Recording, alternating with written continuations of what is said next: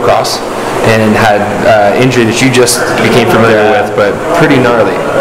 And so he's going to obviously take it easy today, and we're going to have you do some trigger point therapy, kind of myofascial release stuff with him. The dude claims, you know, on his own that he's basically welded together. His biggest weakness is mobility. A couple considerations are obviously your injury last year. Yeah. How much have you been working out since that time? Well, I started working out in like July. Lots of work on the rower. Yep. Cardio and not a ton of strength because I wasn't, you know, able to. I was kind of sore. You know, I hurt my back, and then now I got ribs, and so I was trying to lift the other day at the gym, and I was just like pop, pop, pop, so I gave up, and then. So we don't know what's going on with these because you're tough as shit, and you decided not to get an X-ray. Yeah. But we think you got broken ribs, right? Whatever. There's nothing you can do for them. So. Yeah. Okay. Cool. And the other consideration is you're racing on Sunday. Yeah. So we're not no need to. No, there's no need to beat me up. No need to do a WOD, beat you up, and blow you out of the water. So all this stuff though, just like Greg probably coached you when you're doing all the weightlifting stuff, think about that core stability. So like if you think about how your spine is in alignment right now, that's how you want to keep it throughout all these stretches. So pretty basic stuff though, and actually let's just face this way and we'll walk in a line. Okay. And all these stuff is for quality movement, not for, there's no racing aspect to this. Okay. So first one we'll just do walking lunges, but I want you to first pull your hip wide open. Okay. And then when you fall into this, you'll think about like a split snatch, or a split jerk rather. But I want you to fall nice and tight here. I want your knee to stay directly over your ankle, so don't come too far in front of your toe. Good, and then fire that back glute. So just fall out into a lunge. Good, yeah, and I just don't want your knee to travel too far back. Okay, and I want you to fire your back glute so this knee is straight. So in other words, straighten your back leg. Okay, good, and then sink down from the hips. So that's directly lined up. In the hip flexion, fire that back glute, nice and tall in your chest. There you go. And then sink way down. How's that feel? Stretching. Okay, good. And move on whenever you're ready, you know, like feel the stretch, come back up, neutral. Another one, pull it open. Okay. It's not a race, it's not mountain climbers, just bring this foot up outside this hand. And again, you want to keep your chest up nice and tall and sink your hips down. There you go. There you go. Hold it for maybe like a 3 count or so, and we'll switch. And again, it's not like a jumping mountain climb. It's just put that foot back and replace it on the other side. Enjoy that. Fizzy water. Yeah, enjoy that. Just find a good squat position with your feet, and then just sink down into it. Like we did yesterday, you can relax at first, but try and get your elbows directly on the insides of your knees. You can be like prayer position with your hands. Yeah, you want to be. This is like what I do. This is what you do? Nice, okay. This is how I stretch my groin. Okay, good. You push down and back, so literally trying to force your hamstrings to lengthen. Come back down, so your head goes up, butt goes down. Yeah, and on the way down, you want to really just push back. You feel pretty painful. Going on my way. Yeah. So butt up, head down.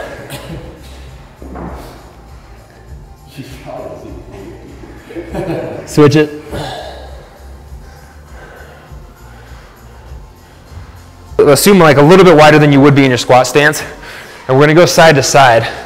So when you get down here, you can relax on the front of your toe, but when you're going to switch back, I want you to engage so you're back onto your heel, and then stay at this height. So there's like a burning log above you. I want you to stay as low as you can. You should feel some snap, crackle, pop in your hips if you're doing it right, and you can kind of relax down there again. Hands go to the ground, and you walk your feet out all the way as far as you can. So if you can kiss the ground, great.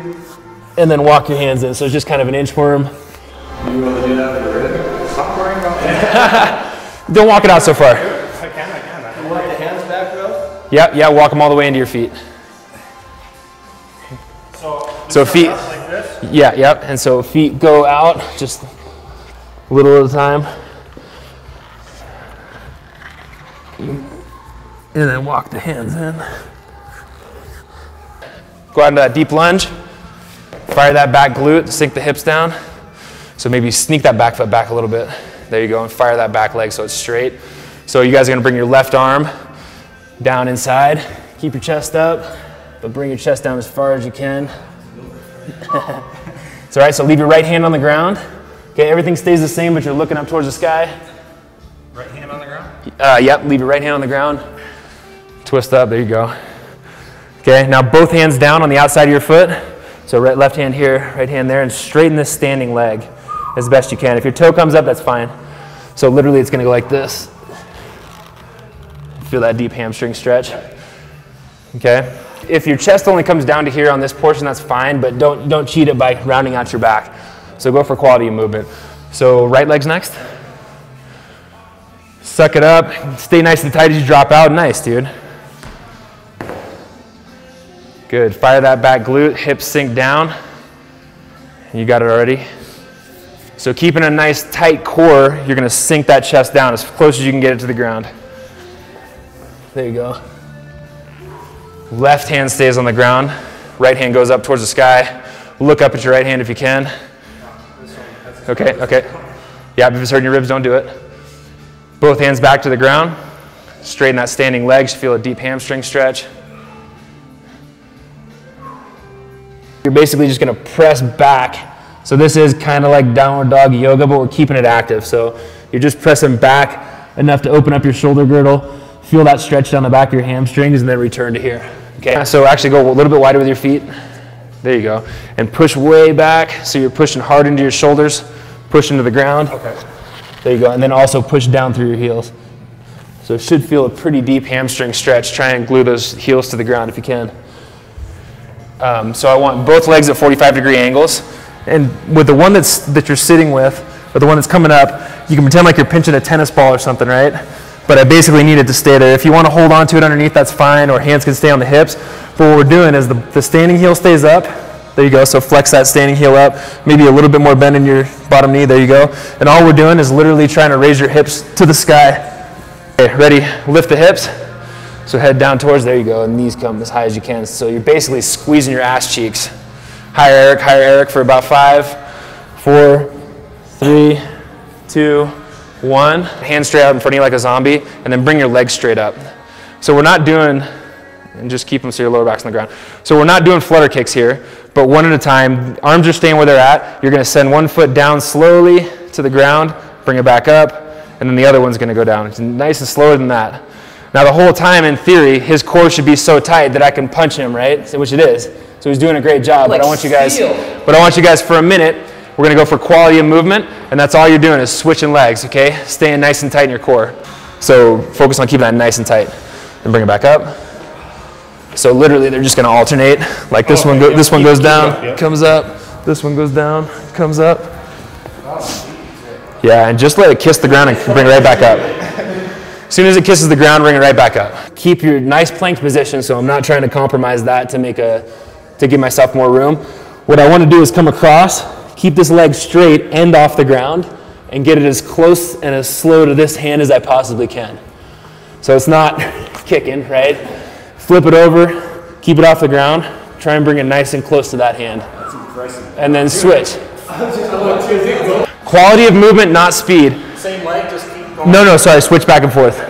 Don't race, guys. Challenge to see how slow you can go. Almost there, about 15 more seconds. Keep that knee as straight as you possibly can. Keep that toe as flexed as you possibly can.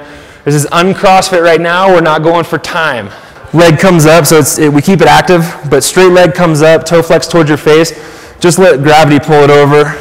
Keep your shoulders and your neck facing one way, and then bring it right back up and relax. That's one. So number 2 would look like that, right? And 3. So we keep it active, keep moving, and let's do 10. This is way better than like I'm so sick of my normal routine. It's just so hard to figure out new things to do. You just get stuck in a rut.